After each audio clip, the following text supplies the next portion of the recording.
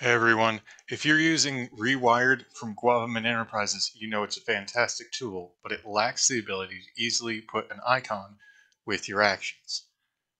So now we've got ReIconed from NullSave to set that up for you quickly and easily. So if we look here, we can see that we have a set of actions set up for a bunch of different controllers.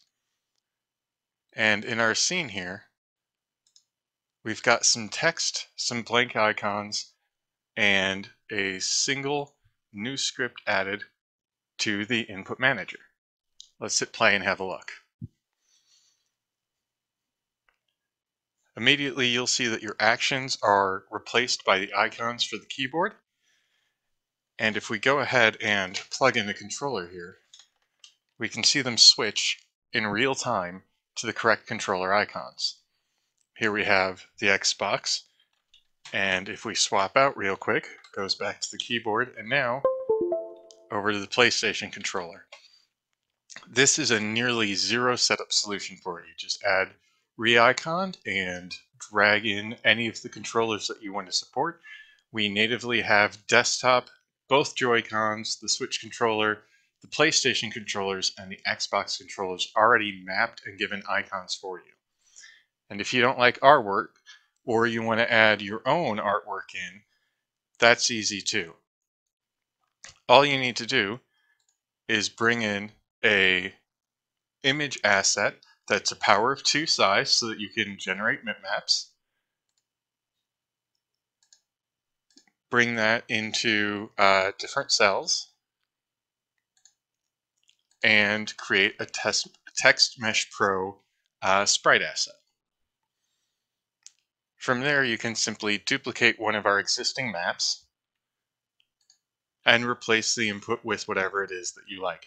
We have 129 keyboard and mouse images available for you, as well as images for every button on the PlayStation, Nintendo Switch, and Xbox controllers.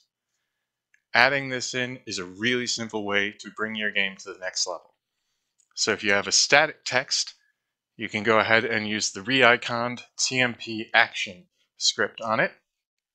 And this is a very simple script. You just put in the action name that you want to monitor. Oh, I'm sorry, this is for the images. So the ReIconed image action, put in the action name that you want to monitor. We map that backwards from the action name all the way to the input name and put up the image for you. You can even supply a default image if no action is defined on that controller.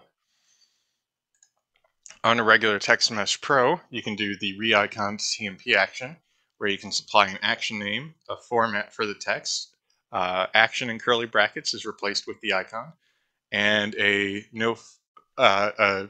text to supply if no action is found. But what if you're using something where you reuse the Text Mesh Pro or you're using localization?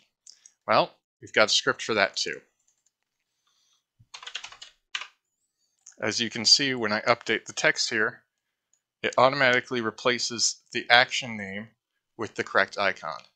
And for that one, all you need is the ReIconed TMP monitor. And that will automatically monitor the Text Mesh Pro for curly brackets, action, colon, and then the action name, and replace that with your icon.